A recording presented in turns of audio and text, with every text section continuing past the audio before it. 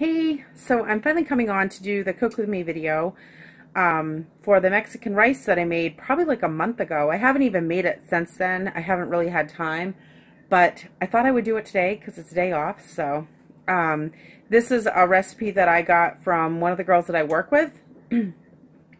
I'll tell you the things, I changed it a little bit from what she did. I'll tell you the things that she puts in it, and I'll show you how I make mine.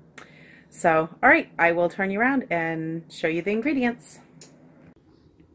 Okay, so she uses frozen onions and peppers, but I'm going to do fresh. So I'm going to do a whole pepper. I'm going to do half an orange and half a red. I'm going to do a whole medium onion. She adds ground turkey to hers. I'm going to omit the ground turkey, but you can always add that. 1 packet of taco seasoning. 1 can of black olives, 1 can of corn.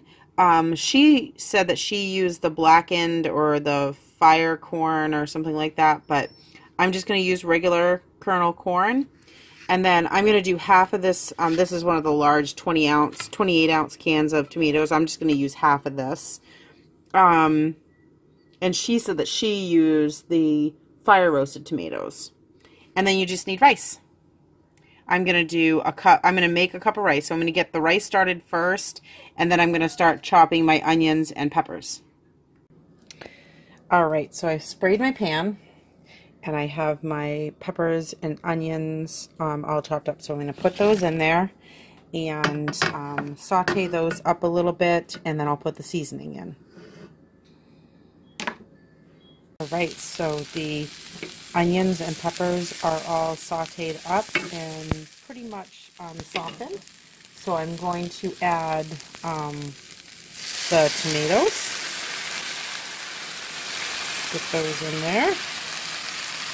And then I have my black beans drained and rinsed. Put those in there. All right, I'm going to stir this up, and then I'll put the seasoning in. Alright, so I have my seasoning packet. I'm going to dump that in. I've got my corn drained. I'm going to dump that in. And I'm going to stir this up and just let it simmer.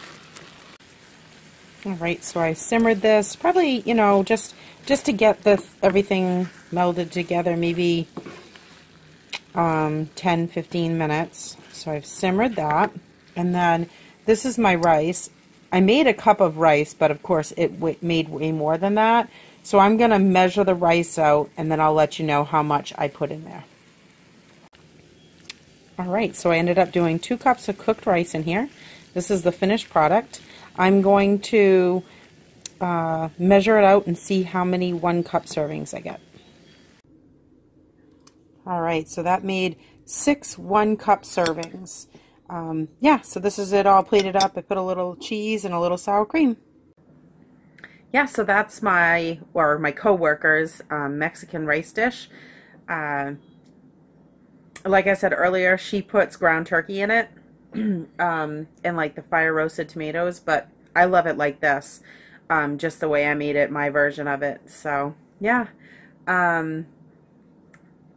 You can eat it plain. You don't even have to add the cheese and the sour cream, and it tastes awesome.